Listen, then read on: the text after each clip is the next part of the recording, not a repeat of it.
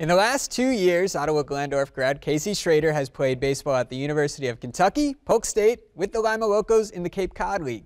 Now the junior catcher finds himself at Coastal Carolina, where he hit a home run in his first game of the season last week, a stretch that has only been getting better since a great summer of baseball.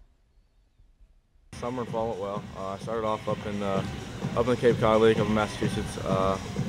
Ended up getting drafted up there by the A's in the 14th round. Kind of waited the whole summer for the decision, and I ended up deciding to go back to school to attend Coastal Carolina University down in Myrtle Beach. Have had a really good fall down there so far. Really enjoy my teammates, enjoy my coaches. Think we're going to have a good team this year. Hopefully I can carry my performance this fall over into the spring and have a good year, just get a lot of wins. They ended up giving me a full-ride scholarship to Coastal, so I knew I wasn't going to have to pay anything to go to school, and I had 2 years eligibility left, so I felt as though I could still improve, and I want to have the most invested in me possible when I eventually go pro. So I felt as though another year at school will give me another opportunity to get a little bit more money, and then start my pro career, which I plan to do after this year.